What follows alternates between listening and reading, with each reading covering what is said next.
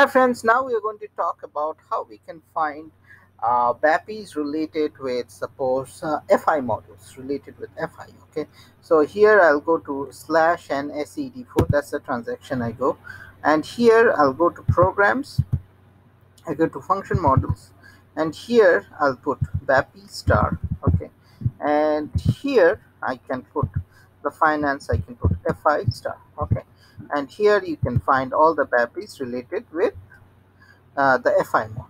Okay, so here you can find all those things. Now you might say there can be some other BAPIs related with things. So you can do another thing. You can just put star BAPI star, and we can probably find some more.